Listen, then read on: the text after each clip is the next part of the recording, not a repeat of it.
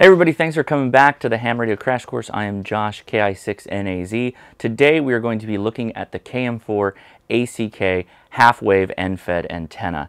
This is a great little portable antenna. It's also a kit, so you get a little bit of experience with soldering if you're new to that, and it's a lot of fun. So without further ado, let's get started.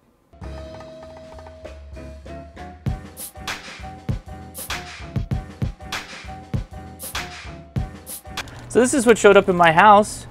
I want to say a big thank you to Jason, KM4ACK. Check him out on YouTube. Obviously well known for his really cool Build-A-Pi script that we've used on my channel before, working on Raspberry Pis.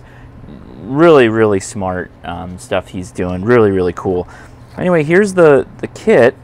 Looks like we've got a winder. It's pretty thick. 3D printed material. Looks like PLA.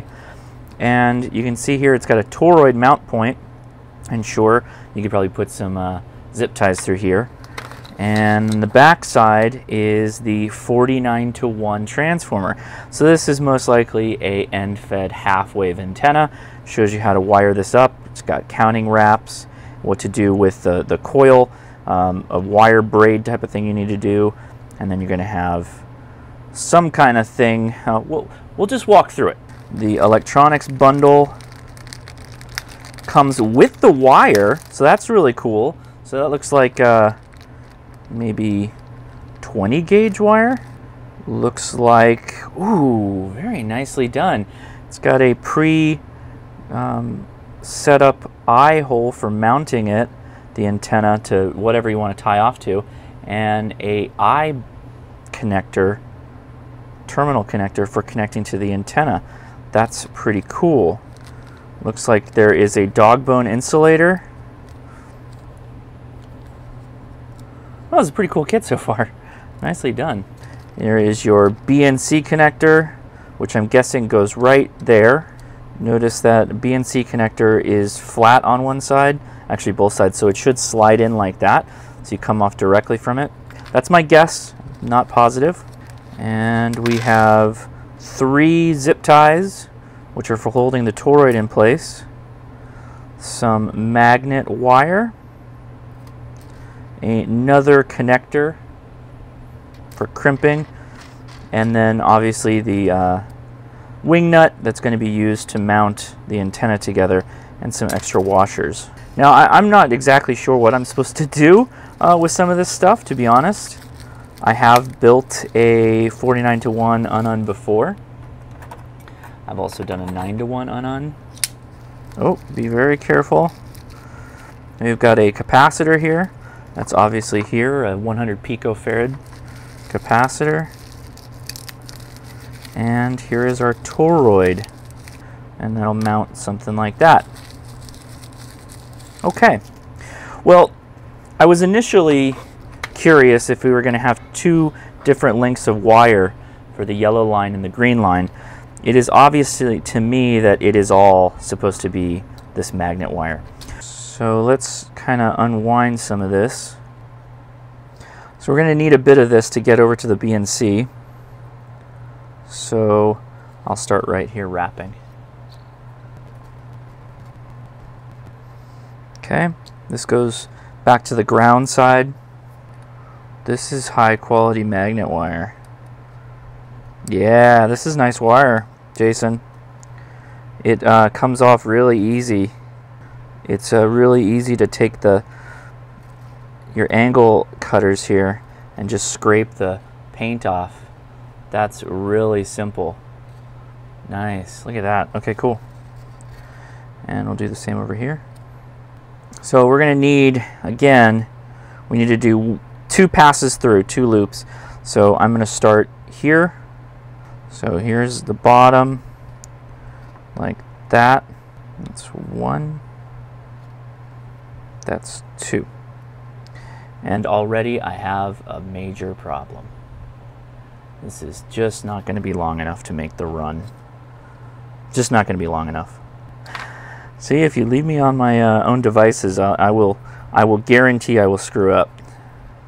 So we're going to double the length of this wire here. Should be more than enough, so I'm not worried about it. All right, so I'm going to take this length here we've got, and I'm going to double it. So I know Jason asked me to give him some feedback. I would say for dummies like me, to go ahead and include what he would recommend would be the lengths of wire to use for the different parts of this. That would probably be very helpful. Okay, something like that. All right, let's continue the wrapping. So I'm going to open this up a little bit, unravel some like that, and we'll continue. So this is 3,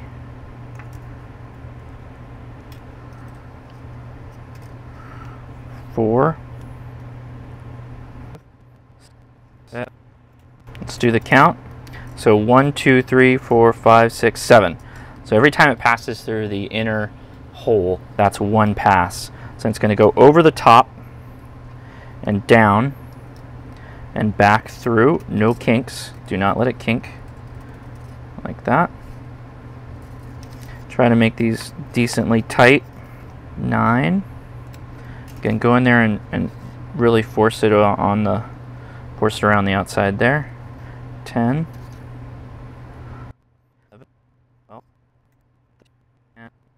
Alright, so we got a wound up Toroid. Make sure these are all decent. Mine's kind of ugly. We'll space them out a little bit. So we're going to pass the BNC through like that. We're going to put the lock washer down.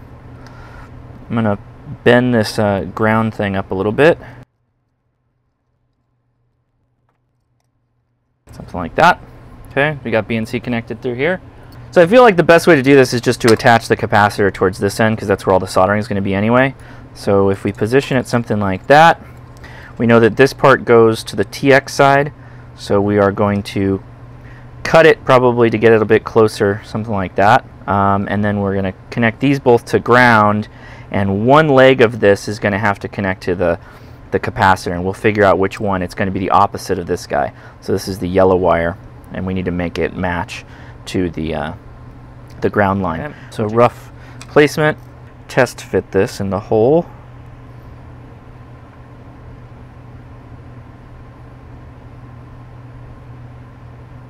All right, I'm going to unwrap these guys now. I ended up making this too long, so I made it too short initially, and then I made it too long. So I'm 2 for 2 on screwing up already with this build. Sorry, Jason. Your kit's real nice, but I'm a bit of an idiot. You know what? I have a feeling that's what this is for. I could put the capacitor through here. Yeah. Fold it over like that.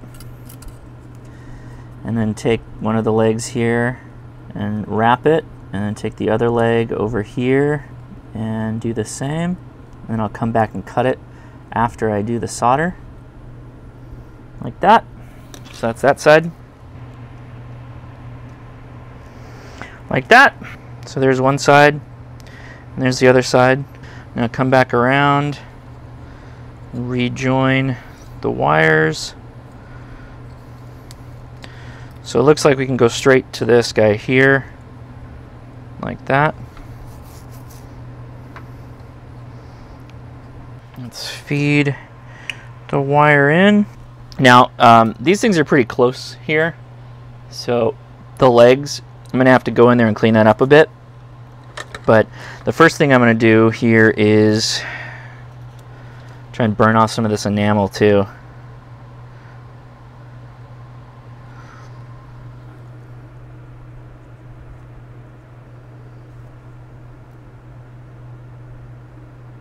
That's probably good enough. All right, so we've got the ground line is the 2 wires twisted together, connected to the ground side. This side is where it goes to the antenna. So this wire is the same as the green wire on this cabling. So the diagram. So if we touch one of our leads here and the other lead to the antenna wire, we should see, there it is, capacitance achieved. All right, so now we need to set up the connection for the wing nut. Now let's solder that wire in place so it doesn't go anywhere.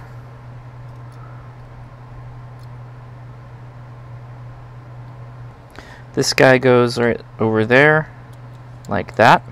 you can, if you wanted to go with the wing nut option, that way you could use a U connector instead of a round connector. It doesn't really matter that much to me. I think Jason's given us options here. I don't know that he cares really how you want to connect the terminal.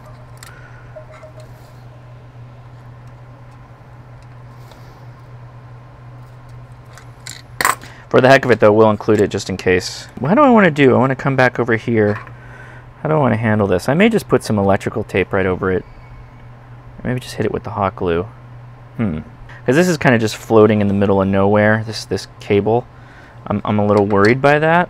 All right, so I've tightened this up a little bit. I'm going to wait to pot this with the hot glue until I have time to actually take it out. A couple of things. There is a strain relief loop here, so you can hang it. That was a nice addition. And wrapping it is pretty straightforward. You could cut this as you're tuning it, but it's likely he's already done the work, so I probably won't mess with it since he's done a good job at it, and this is really nice wire. So I'm going to wrap this up, and then I'm going to take it out, and we're going to test it and see where it is resonant. And likely, if there are problems, it is because of how I assembled it. Just to set myself up for that, because that is a possibility. The bungee cable's for here. So you hold your wire tight, like so, and then you take your bungee, got it double knotted back here, go over the bottom, and then come into this little slot, and it holds the wire in place for you. Oh, KM4ACK. Look at that. All right, I've got my KM4ACK built antenna here. I just happen to have a tree right next to me. I'm gonna go a bit away from the house. I'm gonna throw a load up into the tree with my throw line, my throw bag, and we'll see if we can get this mounted up and test it out. On my trip, I bought this Weaver's Arborist along, and this is a throw cube.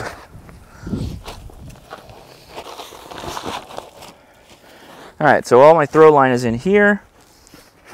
The weight's already attached. I'm gonna come back a ways here, and we're gonna give it a good up over and get it out as far as we can to get it up into this tree over here. And the goal is to get it as high as we can up into this tree. And you can see the DX Commander pointing next to it. So let's give it a throw and see how we do. Wish me luck.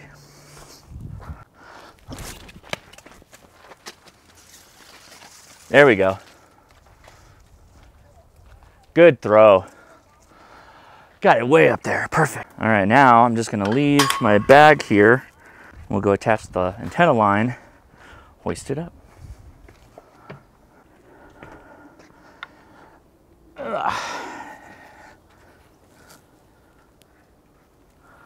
All right, 12-ounce throw weight. Got it significantly dirty, so I know I'm doing the right thing. All right, tie in a sheet bend. So we're gonna have antenna come up through here, around, back through. Okay, so now we just need to hoist this up. Throw a twist line on here. So it'll get hoisted up, it'll stop about right here, and then I'll adjust it after. So, okay, I'm gonna go around, and I'm gonna pull up the line. Okay, the antenna's up. We don't have any line in my hand on the other side, so I'm just gonna tie off the arborist line, and we'll test it here. Very good. I had initially wanted to get the end of the line back down to where I could grab it in case I needed to do any tuning to the antenna. It's way up in the tree. I guess I threw it too far, but we're still gonna check it because maybe we're gonna get lucky. That wire was pre-cut by Jason, KM4ACK. This kit runs about $40 from what I saw on his website. I'll post the link in the description. Let's take a look at how we did. All right, first band, 40 meters. Hey Jason. Let's see where the low point is. A little long. Looks like the low point, which is about a 1.1 to 1, is at 6889 megahertz. Not bad though. That's really impressive. And we can totally use that for FT8 because I believe it won't be any more than 1.5 to 1 SWR. 1.4 1 SWR as it sits right now. If I wanted to, I could pull it back down, snip some of it off, and then hoist it back up. That'd be the right thing to do. In fact, I may do that here in a little bit just to check it out. So if you remember from the live stream I did at the lake cabin, the KM4ACK antenna did really well. I think we ran for about 10 minutes on FT8, and we had our signals picked up all the way to the East Coast at an appreciable measure. I think we were all under -20 with 5 watts output, which is pretty good. Now, I know a lot of these are subjective terms, but basically what you can say is within a 10-minute period, I was able to make 1 contact very easily on the KM4ACK half-wave end-fed antenna, and it, I think, performed to my expectations, performed very well. The ease of setup, very easy. Just unwind the wire, get it up into the air somehow. You could use a squid pole, one of those telescopic fishing poles, or you can throw it up into a tree like I did, and it worked just fine for that. So good antenna to get started out with if you are looking into building an antenna for portable use. I would check out the KM4ACK antenna. All right, thanks so much for watching. I hope you click subscribe and click that bell because I do live stream every Saturday at 7 p.m. Pacific time. And all the links for all of our social media work on Facebook, Discord, all of that is in the description, so I hope you check that out. I'm Josh, KI6NAZ 73.